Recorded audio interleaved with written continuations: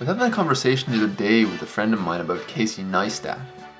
We're both fans of his videos, but at one point my friend turned to me and said, he's great, but he's not a filmmaker. Start spreading the news.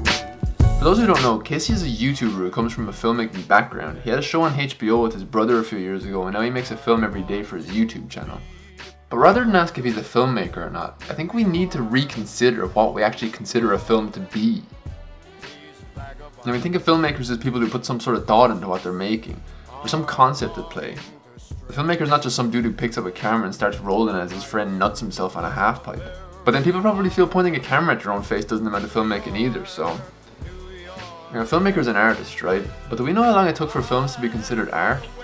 If you want to see what the debate about film as art was 100 years ago, just look at the debate about video games in recent years. What the people who argue against games as art don't seem to understand is that new art forms change the standards for what art is. It's pointless to compare Super Mario Bros. To Van Gogh's Starry Night. These things serve a purpose, to decorate some rich person's living room or to kill a few hours between college classes. It's only afterwards they get labelled art.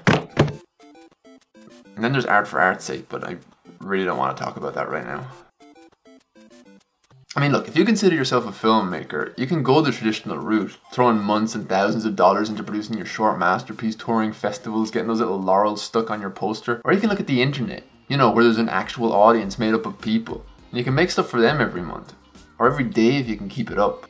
What puts creators off the internet, I think, is the connotations of how closely linked the internet and social medias are with celeb culture.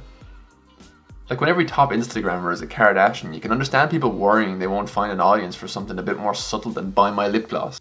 But that's why the internet is the new frontier for filmmakers. It's pure wilderness right now. The rules haven't been written yet. If YouTube is 90% makeup tutorials and fail blogs today, it doesn't mean it won't be screening the best films in the world in 10 years time. Let me tell you, if you haven't seen really amazing stuff on the internet, then you really haven't been paying attention.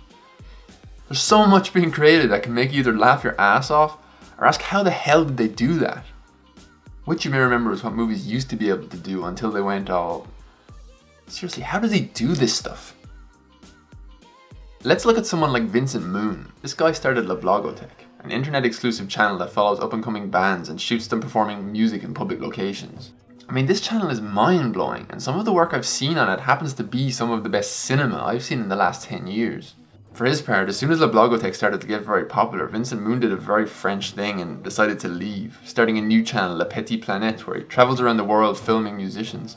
This idea of nomadic cinema, sort of, that I had in mind, how could the use of new technologies and the road could fit together? How could I edit my films in a bus crossing the Andes? You know, this stuff has the air of Robert Flaherty and the Lumiere brothers about it. It feels like we're seeing things from other parts of the world that we may never otherwise get to see. And that's what's so great about internet films. Where major movie studios are too concerned with their box office takings to give us something new and interesting.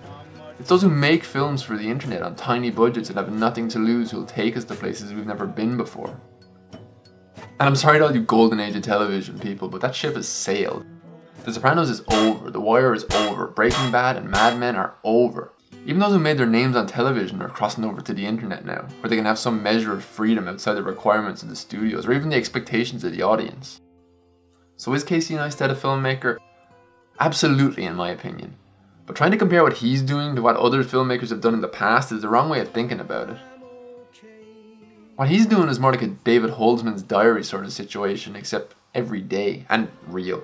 And it doesn't make the other more established forms of filmmaking obsolete, it just offers creators more options as to the kind of films they can make.